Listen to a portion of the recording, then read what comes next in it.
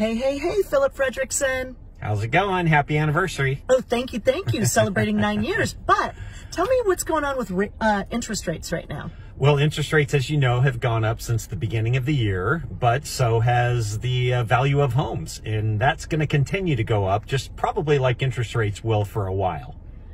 So what do you think? What's good advice for a buyer?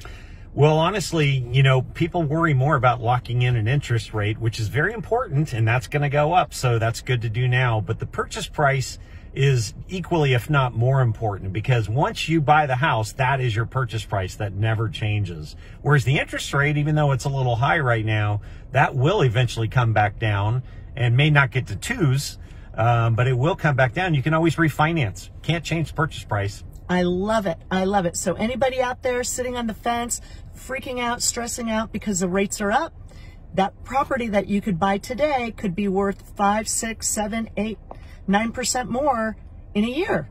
And the interest rates will probably continue to climb over the next year. So better do it now.